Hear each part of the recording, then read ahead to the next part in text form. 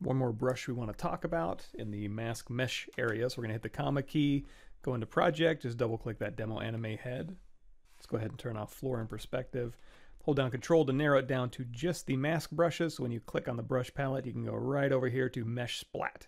Now by default, mesh splat is set up with the lasso stroke. So again, hold down control. It's going to have a lasso stroke. You can just drag this out on your mesh, and where this ends up is going to be kind of a splatter effect. And it's conforming to the surface, so you know that if you hold down control and go into picker, it's set to continuous Z, because you know that once Z is going to sample that point that you pick on the mesh and then draw a flat plane out from that. So if you want to do like a little crispy chip there, you can use that option, but I'm going to go here and set that to continuous Z.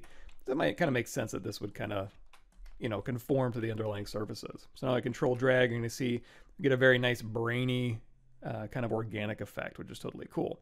Like we mentioned before, let's go ahead and undo back to the beginning here. When we were working on mesh balloon, we could get the same effect. I'll show you how to do that. So essentially what we're going to do is, number one, set the picker to continuous Z, because again, mesh balloon is going to want to just make meshes out here based on that initial orientation. We're going to set to continuous Z so it kind of conforms to my surface.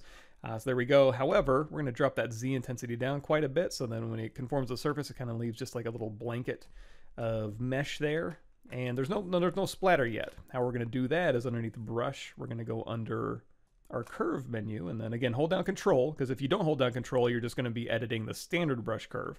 As soon as you hit control, that's the mesh balloon curve. So here you can go into noise, and as soon as I drop this down, you're going to see we're going to start getting holes in our curve. And what that's going to cause is when I drag this out, it's going to start kind of splotching this up. Now you can, you know, do a compare and contrast between these two. Here's our recently used brushes here. So if I go to mesh splatter, you're going to see the focal shift is pulled over here. So if you want to do that to your mesh balloon, you can pull this over to the right, and you'll see what kind of effect that has on the overall mesh. This noise is a little bit higher on our mesh balloon here, so you can see if we drop that down, we'll get fewer holes, but that might leave less gaps. So now, you know, those gaps are starting to close up. Looks like shredded cheese you left on the frying pan. So again, just go through here and kind of play with these numbers, get the effect you want. Play around with your Z intensity as well. You can get more of a globby shape, or drop that down, and that'll kind of, you know, again, flatten it out even more. You know, kind of dial in to get that exact look that you're going for. Now another cool effect, if we go here to Subtool and I turn on my polyframe, you're going to see I can Control-Shift-Click my head and then go down here to Split Hidden, and that's going to put our splatters on a separate subtool. So I can use booleans like we did in the last video. Just turn on live boolean, set that to subtractive, and now we're getting kind of a chipped in rock kind of look that, you know, I suppose you can go back to your head and you can even supplement that maybe with a little surface noise. Just go in here, crank up that noise scale, maybe play around with this curve a little bit, kind of get an interesting look, hit OK, and now you've got, you know, a very rocky texture with some really heavy chips in there, again provided by that Boolean head splatter that we have. But anyway, let's go ahead and turn off that noise there. Let's go ahead and select our splatter. Let's go ahead and delete that out of our scene. And there's another cool thing you can do. Let's go ahead and drop this down to a very kind of a dark gray, and we're going to go say, let's turn off live boolean, go in here to color, fill object. So now we have this, all the vertices, the verts are all filled with a dark charcoal gray. I'm going to hold down control. So again, we're either using mesh balloon or mesh splatter, whatever one you like, the modified mesh balloon or mesh splatter. I'm going to go in here, I'm going to choose a very dark red. And now if I draw this out, you're going to see it's going to leave kind of a dark red splatter here. If I Control Z and undo that, I'm going to hold down control and turn on gradient.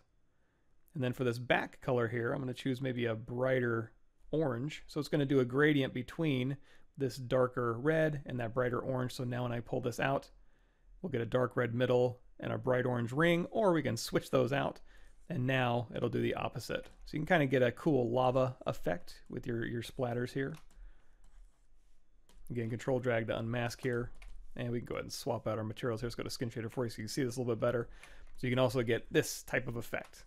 And again, hold down Control Shift, isolate that head. Go over here to split hidden, make this subtractive, and turn on live booleans again, and you'll see Live booleans works with RGB as well, and you can go through here, and it is a live boolean, so you can go through here and you can move this effect around. You can go in here with your inflate brush and inflate it or modify it however you want. You can go in here to your deformers here. You can run the contrast deformer on it or decontrast it and smooth it out. So all sorts of cool stuff you can do to kind of dial in the look for your splatter mesh.